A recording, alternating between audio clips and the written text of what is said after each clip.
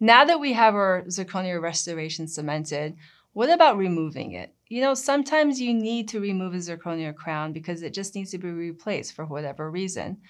But as we know, zirconia is really a hard material. After all, that's why we use it. This video is going to discuss various ways to remove the restoration, whether it's bonded or cemented, and that does matter. Burrs. So burrs are the traditional way to remove a restoration. We actually want to use a fine red diamond. You can use any shape that you like, and fine red diamonds are good to prevent trauma on vital teeth. For example, this brass diamond is a great recommendation. Recommended speed is 100,000 RPMs. Now, fine red diamonds cut the zirconia better. If we use a large, coarse diamond, what happens is that the large diamonds actually break off and then the rest of the diamonds get clogged and it doesn't cut. Another option is to use a brass diamond DuraCut round end taper. And these DuraCut diamonds are coated with this chromium nitrate that actually minimizes the clogging. The recommended cutting speed for this burr is 200,000 RPMs. Let's go a little non-traditional. We've got lasers out there now. We have a Solea laser, which is a CO2 laser, and we have the Photona Lightwalker, which is an erbium YAG. How do these two things work? First, we have a Solea, which is a CO2 laser.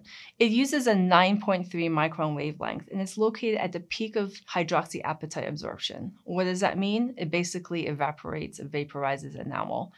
So this laser energy, when we apply it to zirconia, causes the surface temperature to increase considerably. Before the ablation threshold is reached for zirconia, however, there's a crystal phase change because of that instantaneous temperature increase. And then as your laser moves to another portion, the previous area cools down, and then the phase transformation reverses. You get a volume expansion, and then it leads to cracking. So these are our settings. On the Solea V3, we want a 1.0 spot, 100% power, and a 13 milliliter per minute mist. We want to laser about 45 seconds buccal lingually, and then 45 seconds mesial distally. And then once we have that done, we're going to take a fine diamond at 9,000 RPMs, wet, to section it because now the crystals have been broken and it's much easier to use a burr on. The Photona Lightwalker is an erbium YAG laser. The wavelength here is located at the peak of water absorption, so that's different. The laser energy is going to bypass the restorative material and it's going to be absorbed in the cement, basically evaporating the cement now. There's no heat or damage to the tooth.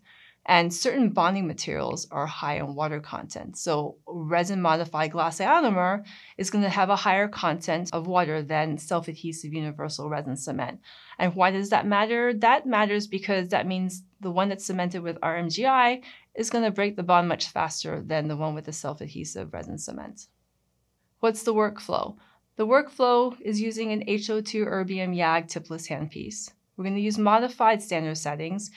We can use 450 millijoules, but depending on the thickness of the zirconia, some doctors will tend to increase that.